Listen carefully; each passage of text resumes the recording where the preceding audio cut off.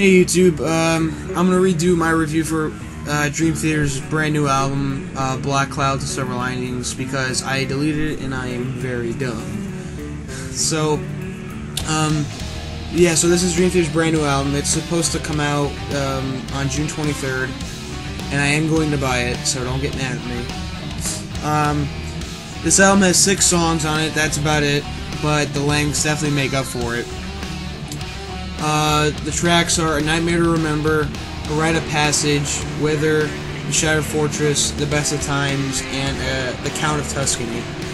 Now, the Nightmare to Remember is about 16 minutes long, but I'm missing the first minute of the intro as if, you know, everybody's missing the first minute of the song.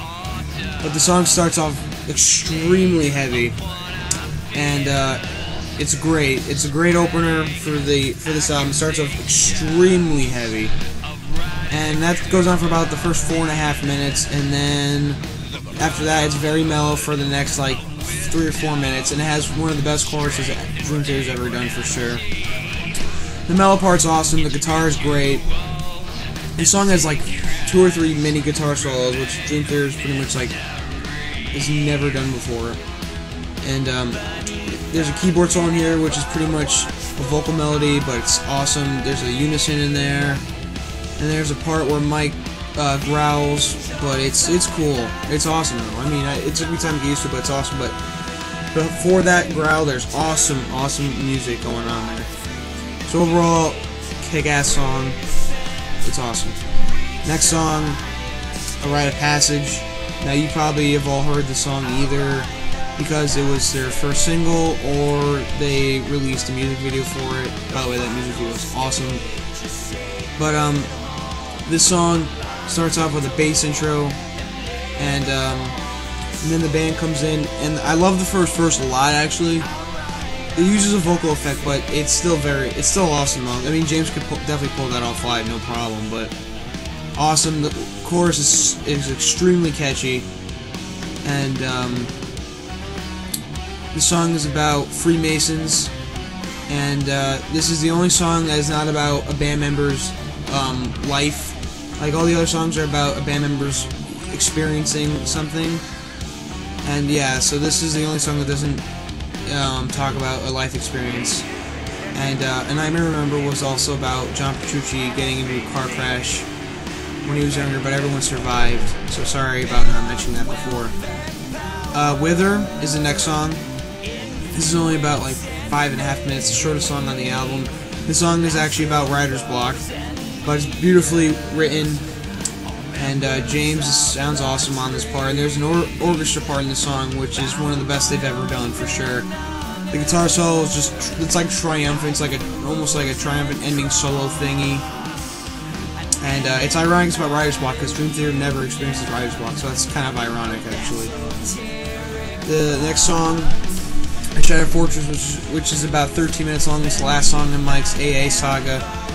Definitely tied up there with The Glass Prison. It's unbelievable. Starts off with a super heavy riff, which is brand new. And this song revisits all the previous songs, you know, like melodies or lyrics or something like that.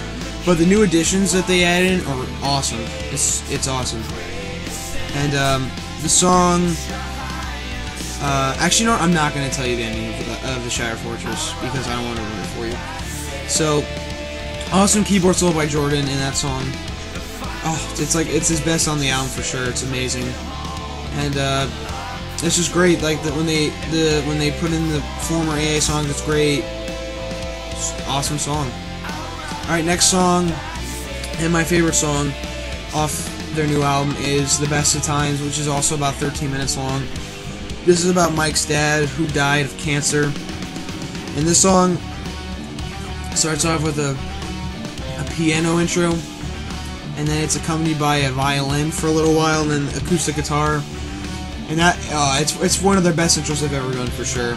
And then after that goes to this crazy, complicated shredding thing. Some people say it's out of place, but I think it actually is perfect. And it's like the song sounds a lot like Rush, very Rush influence for sure. But the song makes you feel triumphant, makes you feel good about your best of times. The song has amazing singing. James sounds amazing on the chorus. I love his singing, and Mike sings backup, and he sounds amazing as well.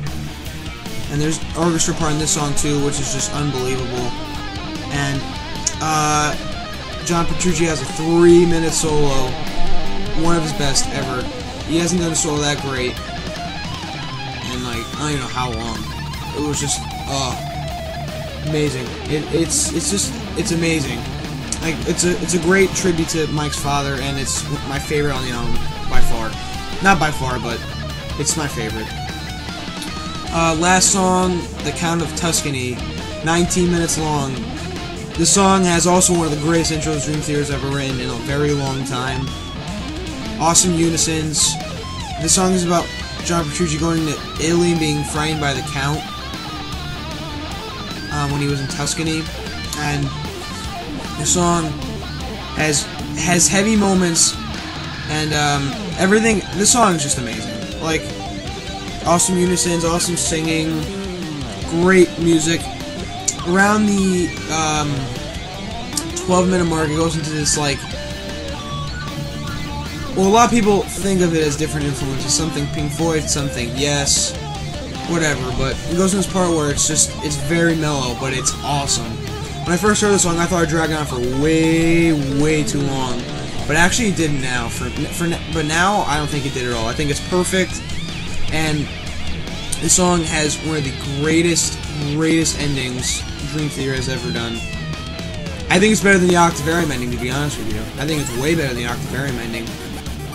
It shits all over, the Count of Tuscany shits all over Impressions of Enemies, in my opinion.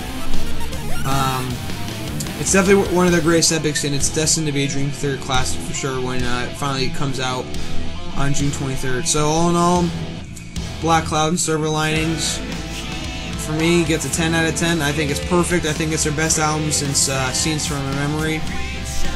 It, like, narrowly beats 6 Degrees, but I think it's their best since Scenes from a Memory. 10 out of 10, no doubt, easily. When this album comes out, June 23rd, go pick it up, support Dream Theater. You are not going to be disappointed. This album has old school moments, which will appeal for diehard fans. Sorry about the phone. It has heavy moments that people who love Train of Thought like. It's very diverse, just like Awake was back then. So if you want an album that's very diverse from Dream Theater, definitely go pick this one up.